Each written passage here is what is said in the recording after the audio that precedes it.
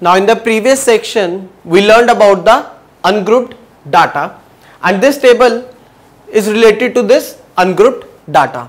In this table we have written the frequency of each and every element which is present in the data.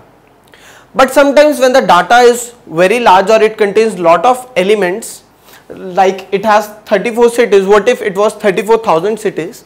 Then in such a case it is not advisable to write the frequency of each and every element. Rather it is more convenient to form the groups. Now when we form that formation of the groups is known as the grouping of the data, or I can say that that data in which groups are formed is known as grouped data. Now grouped data can be represented in two ways. One is inclusive way and other is exclusive way, and these ways are also known as grouped frequency distribution table. Now before we learn into depth that what is an inclusive and what is exclusive, first let us discuss about what is class intervals.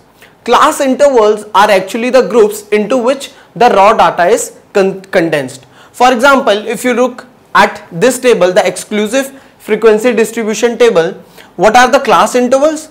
We have condensed this data into three groups: 1 to 5, 5 to 10 and 10 to 15.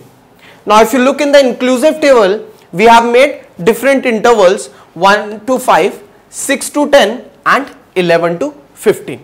Now if you compare these two tables with these tables, this is a more condensed form, but this is a more expanded form, I would rather say. So that means whenever our data is large, this method of grouping of the data is preferred over the ungrouping of the data. Now we will discuss in detail about the terms which are related to the grouping of the data.